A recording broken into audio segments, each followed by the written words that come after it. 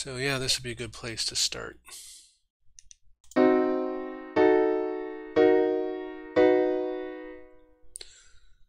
Ladies and gentlemen, this is a recap of composing in multiple dimensions, part 9. What is our thing?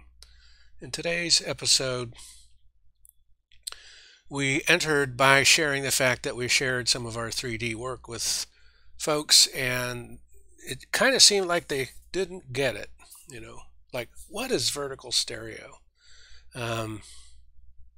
Which is okay, because the question is, are we to be put off by people not getting us?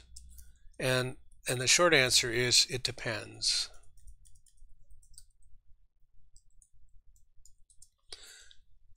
If we know exactly what we're trying to do, then we really do want to get it across, then we can back up and figure out another way to explain it. On the other hand, if we're working stuff out as we go along, we may not want to take time to do that because, good, that was good to know they don't get it. Do we get it? So we said, we listened to some of our previous work, and sometimes it seems like when we're working on new things, it's a painful climbing to a new resolution. But now, having spent this stream, we thought maybe awkward is as good a word as painful. In other words, we're gawky and stumbling and banging into things. Nevertheless, we're moving forward. And that is what we keep doing. Just keep diving in, getting perspective. The more you keep trying things, moving a bit here, moving a bit there, and seeing what you're trying to get at from different angles, the better off we are. That's how we feel anyway.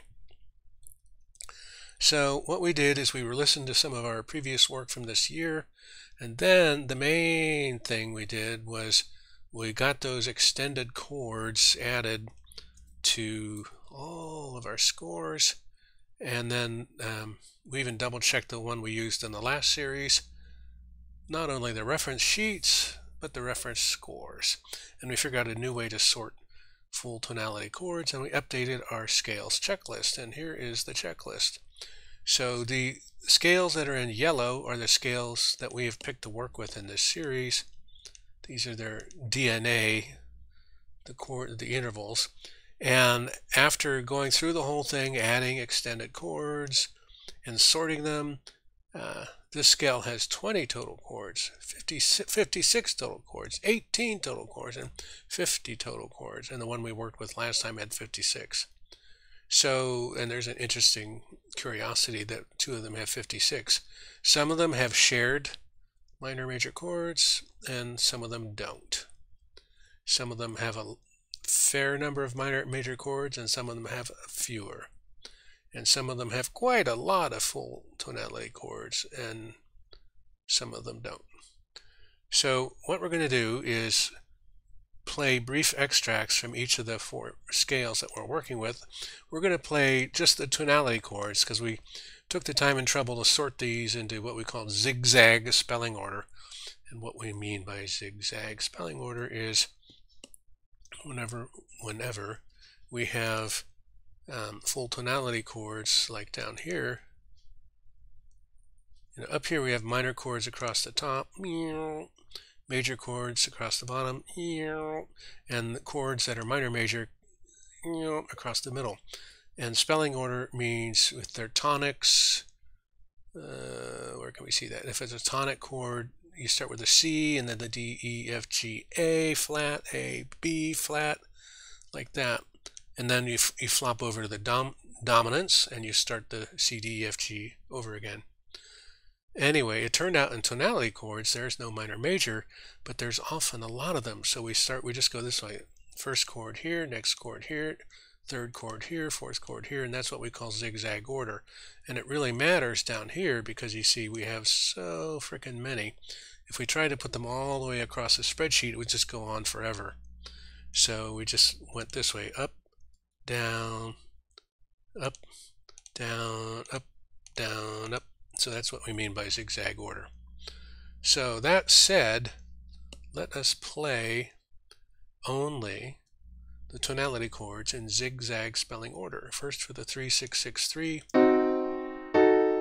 Those are tonics. Ambivalence. And that is for this scale here. Now, the 2, 3, 3, 2 scale sounds very different. It sounds like this.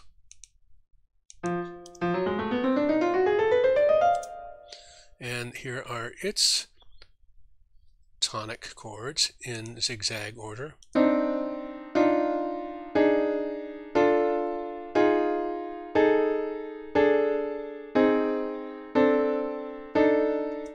And then it's got subdominant, dominant, and ambivalent.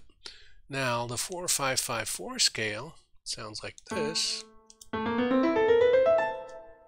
And it has, here are its tonic, full. That's it. It's only got 2. It does have 4 ambivalent.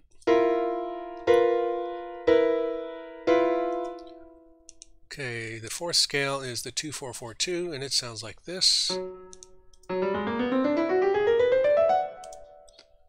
Different again, and here are its, let's pick a different one. Let's pick its, it has a bunch of subdominants. We'll play its subdominants in spelling order, which are supposed to lead into the tonic. So these are the 4 scales that we've picked to work with, and the bottom line is that we've gone and put all the extended chords, all the chords we can think of in all combinations of 3 notes together, including whether the notes are roots or urge notes, are they minor modes, major modes, are they no function, and all that. And when we figure that all out, these are how many total chords we get. So this is our palette. This is our palette to work with, to start dabbing our brush in and slapping it on a canvas. So that concludes today's stream. Our ideas for next time are to, well, part of us really says, well, look at this, there's only 3 other scales left that you haven't done this for. Why don't you just, bite the bullet and fill it in? See those 3 white areas right there? Okay, we might do that. We're also continuing to explore new ideas and new sources for ideas for composing in multiple dimensions. And a nuts and bolts one would be to go back to our clickable chain that you saw on the last stream.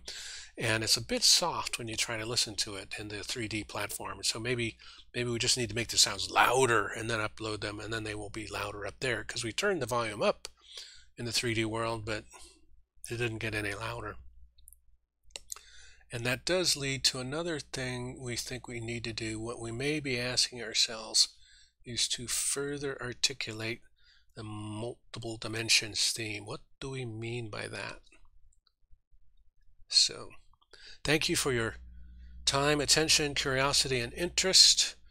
We look forward to seeing you in the next episode. Do come back. Makes a difference you're being here. Shout out to Miss Cleo as always. And as always, take care and keep on streaming.